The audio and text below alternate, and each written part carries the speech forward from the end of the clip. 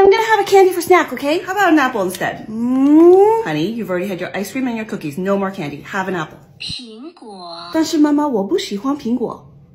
Je veux dire, je n'aime pas les pommes. I don't understand what you're saying. I told you I didn't like apples in Mandarin and in French. I can easily pick out what language I want to learn how to write it, and learn fun phrases to say. Is that what you've been doing all morning on your iPad? Yeah, now I can tell you what I want and what I don't want in different languages. 我想要糖果. But do you understand English? No more candy.